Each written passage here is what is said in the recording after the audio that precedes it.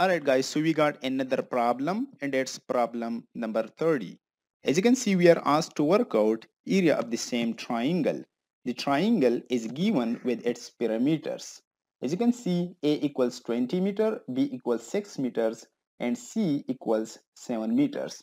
So I'll come directly into the solution, and in the solution I'm gonna say area of the same triangle equals 0 square meter. Okay, how this triangle does not have an area?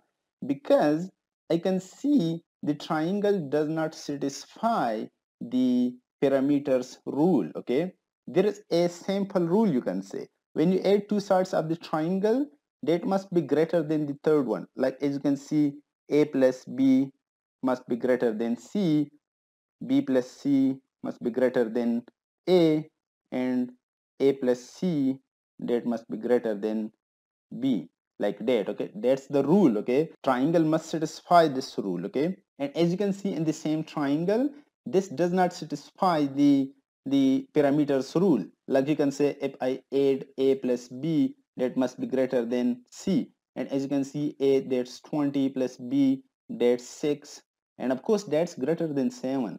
Of course 26 is greater than 7, but if you see C plus B, that also must be greater than A.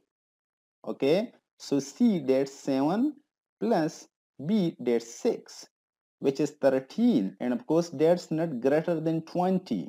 Okay, that means this rule is failed for the same triangle. This triangle does not satisfy the parameters rules, so I can say this triangle does not exist. The area of the same triangle is just 0, you can say. You cannot plot the same triangle. That's it. Hey, if you like these types of videos, please hit that subscribe button, press the bell icon so you never miss an update from an engineer boy.